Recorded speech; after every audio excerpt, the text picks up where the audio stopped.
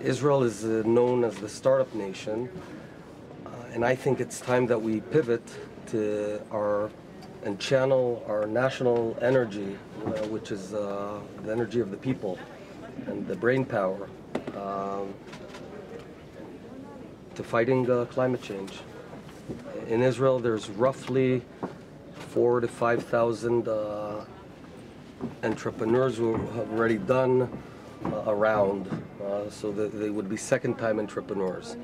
And I think that rather than building another internet app or something, they're already said we can channel this for, I think, the biggest missions of our generation, which is to create a future for our children and grandchildren.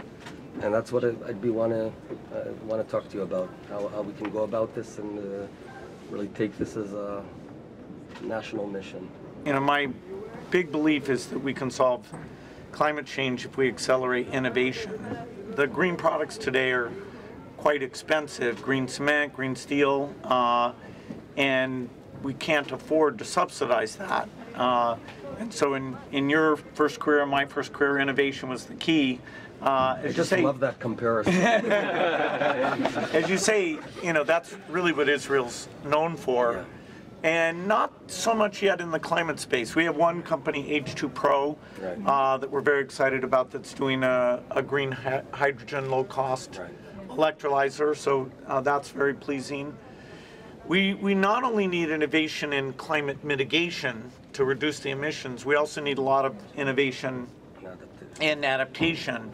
And that's another area where a lot of the, and this is in the Gates Foundation, we do agriculture, including both seed and livestock work. And so understanding, okay, where are the brilliant people in Israel who are thinking about these new techniques? The seeds are going to have to be very different to deal with high temperature.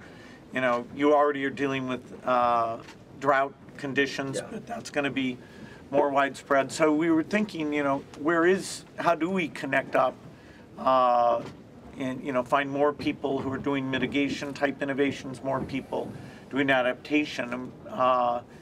Given the talent that you have and what we've seen in the digital space, how do we unleash more of that? So I'd love to take that R&D innovation push and figure out where Israel can partner with them. We are very interested in your organization, maybe in a joint venture. We think that we have all the capabilities with the people, and we need to bring it and push it forward. And as we see ourselves, Israel can be a very strong power in the climate change fight. And I think a joint venture would be really great news for that.